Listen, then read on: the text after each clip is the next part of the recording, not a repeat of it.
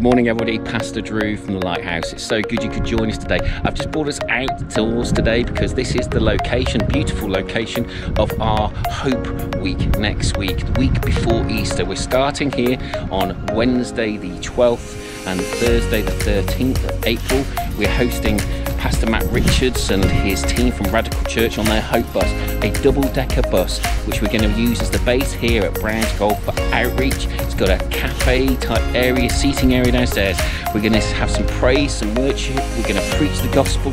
We're going to see people come to know Jesus. We're going to see signs, miracles and wonders.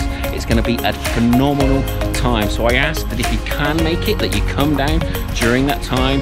There'll be a link in the description about the full details, so please click on that. But please come and join us. It'll be fantastic to see you here. Bring a friend, bring someone who doesn't know Jesus. We are then launching on the Friday evening the Wave Cafe, which is targeted at the youth, and we look forward to opening that on the Friday. It's going to be the grand opening, and we really want to encourage you to let people know that it's there, really the place where people can come and get something to eat and hang out and hear about Jesus. We're so excited what God's doing here in Sandown. If you'd like to be part of it, please contact us. The details are in the description below. While I go and find somewhere a bit more comfortable to sit so I can bring you a message, please just check this video out that we're going to show now about why you should read your Bible more often and what the effects are. Take care, God bless, enjoy the rest of the day. There was a recent study by the Center for Bible Engagement where they polled 40,000 general population in the U.S. from 8 to 80, and they just wanted to see how we are engaging with Scripture. Right. And they discovered something that actually became kind of the profound discovery of the entire study. They weren't even looking for this, and this is kind of became the highlight of the study. Right. When we're in the Scripture one time a week, and that could be church on Sunday, that's pastor saying you open your Bible, we hear the message, one time a week had negligible effect on some key areas of your life. So I'm going to spell that out more here in a moment. 2 times a week, negligible effect. Now at 3 times a week, there was a blip on the map, like there was a heartbeat. Something happened, again, a heartbeat. Okay. But here was the profound discovery. When we're in the Scripture 4 times a week, it literally spikes off the chart. You would expect that it'd be 1, 2, there'd be a gradual incline on the effect and impact that would have in your life, but it was literally 1, 2, 3, 4, something radically happens. Okay, you got my curiosity. To this extent. What kind of behavior is being affected? Feeling lonely drops 30%. Wow. With 4 times a week in the Bible. 4 times a week in the Bible. Okay. Anger issues drop 32%. Bitterness in relationships, marriage, a relationship with your kids, and so on, drops 40%. Alcoholism drops 57%. Feeling spiritually stagnant. You know, if there was one area when I'm talking with people that they'll be honest about is they just feel spiritually stagnant. Ask them the question, how much time are you spending in Scripture? If they're in the Scripture 4 times a week or more, it drops 60%. Wow. Viewing pornography drops 61%. That's very important. Now, on a flip positive side, sharing your faith jumps 200%. Wow. Because you have a confidence in God's Word. And then discipling others jumps 230%. That's amazing right there. Well, good morning, everybody. Yes, I have found myself a spot to sit in the car. I'm still in the Browns Golf car park, but welcome to the Lighthouse UK. It's so great that you could join us today. Please take a moment to look at the calendar and the events, the what's on. That will have all the details regarding the event, but also, if you haven't already, subscribe to the channel, like this video. It helps to get these videos out and about, and the algorithms of YouTube push the video out to those who may find this useful and need to hear this message. I hope the last video from John Bevere blessed you. It really blessed me. What amazing statistics. I think we can all learn something, that we can all spend a little bit more time reading our Bible.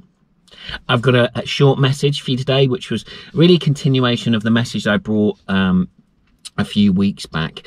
We've had a few weeks off from some content. We've had taken a break from work and all that sort of stuff. So we've just really now started to bring some new content up onto our channel. So keep your eyes peeled. We'll start seeing much more of that take place. We will be bringing some content from the Hope Bus Week, which is going to be fantastic. So make sure you hit that notification bell to keep all those updates in your inbox. With that aside, I'm going to continue with the message. So the first message part of this, if you want to go back, is a message called Got Par. And I'm a little bit of a golfer. I'm more of a hacker than a golfer. And we happen to be on Brown's golf course, which is a pitch and putting place. So not a better place to be than to talk about a golfing analogy. And got par, P-A-R. It's par. So the message was that we had to have posture. We have to have alignment and rhythm. We have to have posture with God. We have to have alignment with God. We have to have a rhythm with God. So that was the first message. Go back and take a look at it. And this is really a continuation of that, or an expansion of that. And the message title is FaithTime. Now, there are many of you who have Android phones like myself, and there are many of you who have that other brand. Now, they have an app on there called FaceTime. I think it's a bit flaky, but it works. Or you might know things like Zoom or WhatsApp calling, all of these sort of things. It's a play on the words of FaceTime. So I'm talking about having some FaceTime with God. It's a time of not just giving your shopping list of requests to God, but a really time of dwelling in his presence. And that's going to give you good power. It's going to give you good posture. It's going to give you good alignment. It's going to give you good rhythm. We need to look back at some examples, and one example that springs to mind is Moses. Now we know and we can clearly see that he spent a great deal of time in the presence of Lord God, and we know that because we hear in the Bible when the Israelites see it, had been there 40 days, he comes down and his face is glowing red with the glory of God. Hallelujah. How many people, and I count myself, all the messages I ever bring always, God gives them to me first for my discipleship, for my development, and often says, well, if it's helped you, it's going to help others. So I have to ask myself, how much time do I spend in God's presence, that when people see me out and about, they see nothing but God's glory. They see Jesus in me. They see the love of the Father, and they see the gifts and the fruit of the Holy Spirit. I'm not sure that I do that terribly successfully, so I need to encourage myself to do this to more and spend some more face time with God. So why do we do that though? Well, when you're spending some time with God and you're dwelling in his presence, God gets 100%, not 50%, not 60%, not 2%, but 100% of you. When you're focused purely on you, it'll be one of the very few times in your working day, in your life day, when you're looking after children or doing a school, and be the only time really when you take that time and really dwell in God's presence, when he will get 100% of you. Now, I've often said before, I ranted at God the one day. I said, why don't you answer my prayers? And he butted in and he said, well, if you shut up and let me talk to you, then I will speak to you.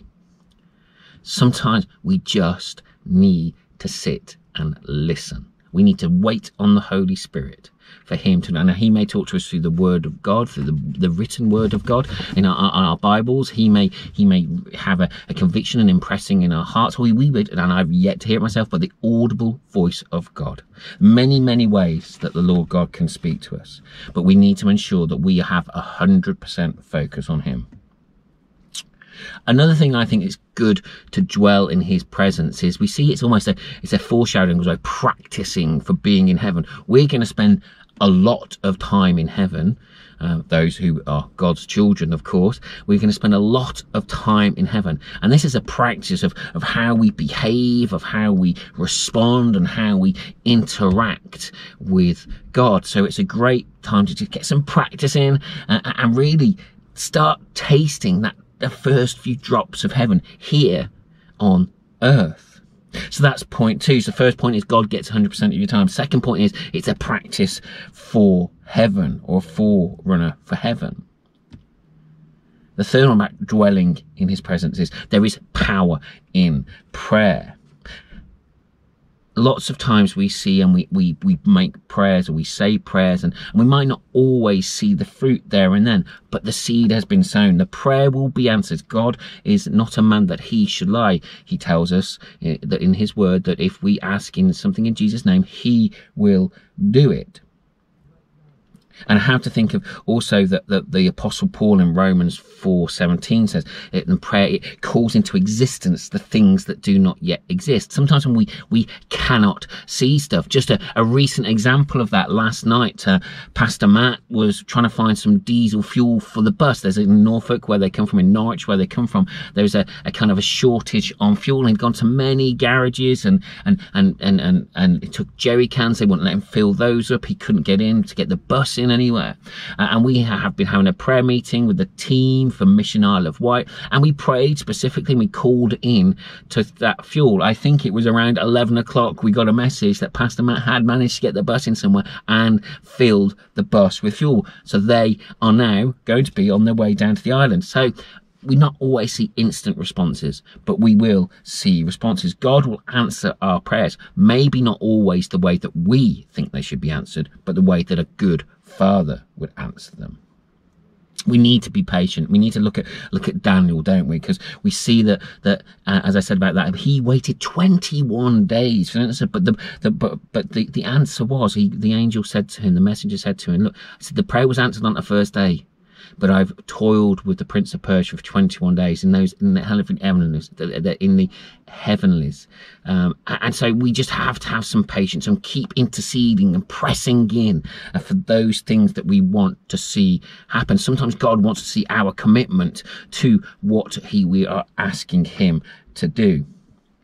My final scripture for today then is 1 Thessalonians 5:16 through 18. And if you read that in full, but basically my paraphrase is rejoice always. We should always rejoice. Pray without ceasing. Now that doesn't necessarily mean that we're walking around speaking in tongues in everything we do.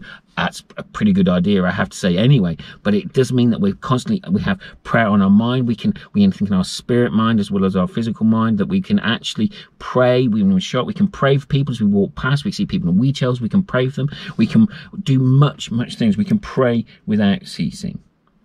And no matter what happens, we should give thanks in all circumstances. We do not know the reasons why things take place, but we should be giving thanks in all circumstances. So I challenge you today, after listening to the message and really feeling where I've been convicted, when was the last time you really spent some faith time with God? Thank you so much for listening to the message.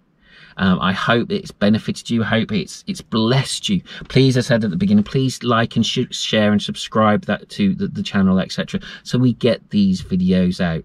There is a link to the 4 Points Gospel, which is on here. This symbols here that we've put on along with our People Must Know t-shirt. If you need to know and you want to hear a gospel message, please click the link or connect with us as a channel. All the links are in the description. We look forward to seeing you soon, sometime at Hope House, the home of the Lighthouse. We've got the Hope Bus Week taking place here at Browns Golf. So God bless, be highly favoured. We look forward to seeing you soon.